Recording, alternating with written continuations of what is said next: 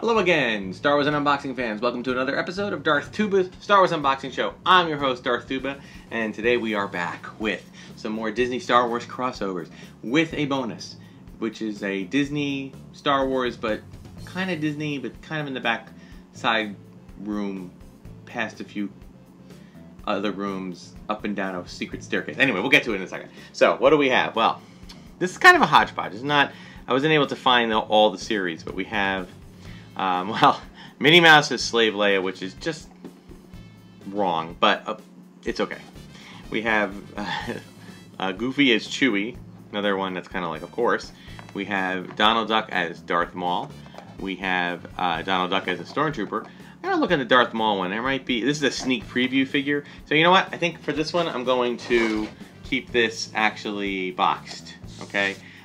Because I think I already did a Donald one, so I'm going to keep that one boxed for safekeeping. Then we have, of course, Chip and Dale as Ewoks, and then we have some Muppets. Yes, Muppets also had a crossover series. This is Luke and Leia, but in the disguise of Kermit and Miss Piggy.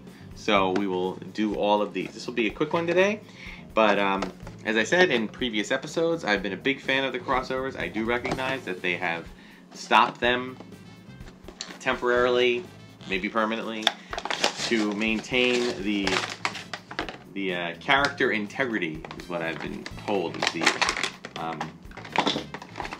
the term that I've been heard say multiple times. Okay, so, well, I will say that generally speaking, the way they have modeled Minnie Mouse, I think is fairly, well,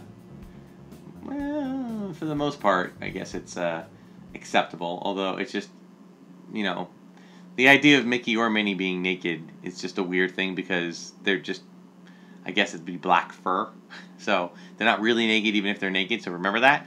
So Minnie Mouse has the, you know, sporting the bra, the shoes, the draped kind of whatever apron that she has in the front, including the braid in the back and the hairbands and stuff. So pretty nice likeness, and but as far as articulation, just the arms kind of swivel.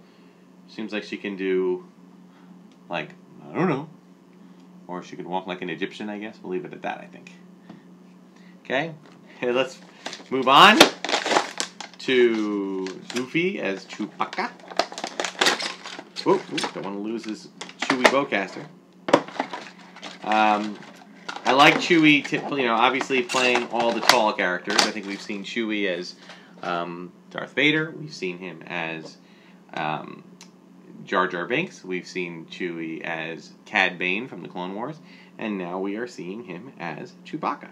So that's cool. Now the trick is trying to figure out how to get him to hold his gun. That's a trick. Looks like you can kind of just shove it in there like that. The plastic is very bendy, so it's a little bit odd to hold it that way. And also looks like he's going to shoot his hand, but he won't be able to hold it like, you know, like a normal thing. Although I guess, well, I'll leave it there for now. And again, it's kind of nice. It's mostly a Chewbacca body. It doesn't even look like a costume. It looks like he actually wears the fur. So again, another dog animal with fur all over. So fur on fur. I'm sure that means he's pretty hot. So, but that's okay. Let's talk Chip and Dale as the Ewoks. By the way, speaking of Darth Maul, I'm still trying to wrap my head around that surprise cameo at the end of Solo, a Star Wars story.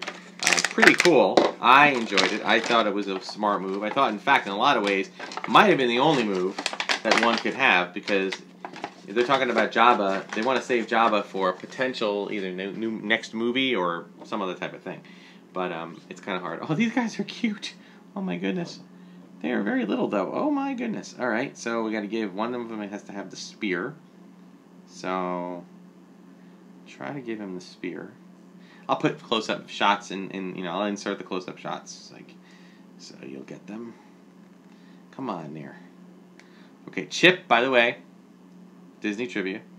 Chip is the one with a nose that is black. You could say it looks like a chocolate chip, and that is why he is Chip. So there you go. Okay, so Dale is the one without the chocolate chip one, but rather with the other one. Okay, so now it looks like they are supposed to have... Okay, he's got his little... He's got his battering ram. I'm going to try switching and give him the spear. Yeah, it looks like the spear fits Chip a little bit better. There we go. There's your... And then I'm going to put the... I'm gonna kind of. I don't think I can get this around his head. Can I? Looks like it comes like there's a. It comes with a. Oh. Oh, I did get it. Yay! All right. Looks like the Chip and Dale also come with a some type of a like water bucket or like satchel or something. So I'll give him that. Sorry, I dropped you. Didn't mean to. But it doesn't look like I can do much more than just put the club in his hand like that. And then Stormtrooper, which looks like this Stormtrooper helmet is essentially human size in comparison to Chipmunks, or at least mostly in comparison to Chipmunks, which I thought was an interesting choice. I think there are other versions like this where they have him wearing the helmets. Okay, then we have Donald.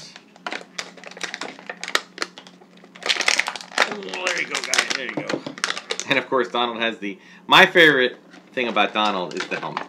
Because the helmet, it actually has to be kind of... It's a clamshell and has to actually fit on him. I have another one similar to this where he is actually in... He's actually... Oops. I just took off his arm. Sorry. Sorry, Donald. He's actually... a clone trooper, but I think it's pretty much the same outfit. Okay, and then let's talk about the helmet here. Okay, we have to pull it apart. Okay, this is a challenge. Oh, I think I got it. Always good to have a tool nearby. Alright, put this in here, under his neck. Put this one here. Okay, and there you go. Donald Duck. Stormtrooper Donald. Awesome. Okay, and then lastly on our shorter episode, we have the Kermit and Miss Piggy. I think this was like a later edition. See if there's a year on here. Yeah, 2011. I think this went around for like one time, and then that was the last of it. So these have the rubber bandy parts here. Plus, he's got his gun. Come on, Kermit. Use the Force.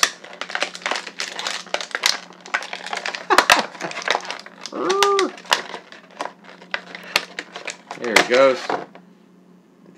These rubber bandy things are interesting. They actually work really well. There's some good life hacks that we've seen using them. Because they're like rubber bands, but they are in some ways stronger. Because you can't really pull them apart. Let's see if I can get can I get him to hold his lightsaber? Oh, this is looks like this is like the father's lightsaber. This is the one that had that whole journey in the Force Awakens, in The Last Jedi. And when we last left it is now in pieces. Okay. Okay, and then of course Leia. Now, we have seen Miss Piggy sporting the ever-popular blonde hair bun, cinnamon bun do in the Star Wars special on the Muppets. That we saw a Luke Skywalker, and it was a spoiler because we saw him dressed in his Bespin fatigues that we weren't going to see until the next movie. So that was kind of a neat. Anybody who tuned into then got a little bit of a spoiler. Isn't that cool? So I gotta say the Muppet characters, I think when they came out with those, at least when it comes to Miss Piggy and with Luke, they started improving the articulation, the hands, the wrists, the elbows, the waists, and the head. They all move. So there's more parts of the legs, and the legs move too. So the only thing that doesn't move on Kermit is the knees and the ankles. Same thing with Piggy. Well, Piggy's legs don't move.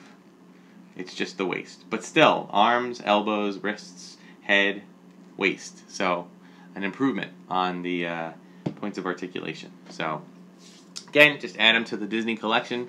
A great addition. Sorry that they didn't keep making them to a point. I mean, maybe I'm not that sorry because it's nice in some ways to have a collection that's actually complete. Of course, anything can be redone and it can be revisited, but it's nice to have these. So that'll do it for this shorter episode of Darth Tuba Star Wars Unboxing Show. Be sure to check out all my videos, like, subscribe, share, hit the notification button, spread the word, let people know about the channel, and check out on my Instagram and Instagram and Twitter feeds at Darth Tuba, as well as my Darth Tuba Star Wars Unboxing page on Facebook. And email me darthtuba77@gmail.com or leave comments if you have any questions. Thank you so much, and may the Force be with you. Yeah!